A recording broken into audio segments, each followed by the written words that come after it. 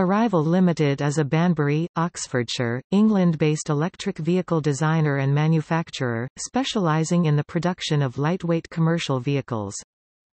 Originally registered as Charge Automotive, it began designing electric vehicles from its original base in Yarnton, Oxfordshire. Its CEO is the co-owner of Chorus, a partner in Yota, a Russian mobile supplier and mobile service provider. Its technical director is Mr. Glenn Saint. In August 2017, the Royal Mail announced an agreement with Arrival to trial 9 vehicles in the ranges of 3.5, 6 and 7 tons GVW.